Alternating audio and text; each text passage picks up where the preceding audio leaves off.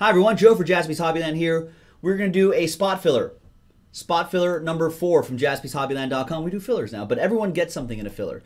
So there's all the names involved. Jack Martin with the last spot mojo here. Here's all the spots involved. This includes a $290 spot right here, TriStar Quest.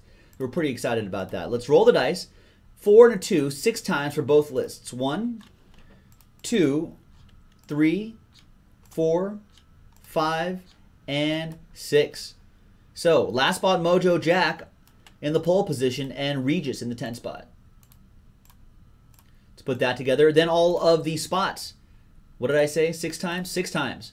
Oh, keep in mind, the next box of wrestling, it says 1, 2, 3, 4, 5, 6, 7. Next box of wrestling is down to 6 spots, but we're filling 7 right here. So what's going to happen is the person with the $5 break credit right here, you'll be rolled over to the next 1 box break, and the rest of these guys will get into the break that'll happen immediately after this. All right, so 4 and a 2, 6 times. 1, 2, 3, 4, 5, and 6th and final time. There we go. And here's how it all shakes out.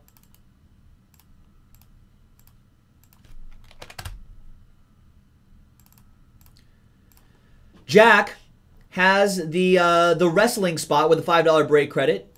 Mike with the wrestling spot. Gabe, wrestling spot. Mike, wrestling spot. Jack, wrestling spot. J-Mac with a spot in Classics Football.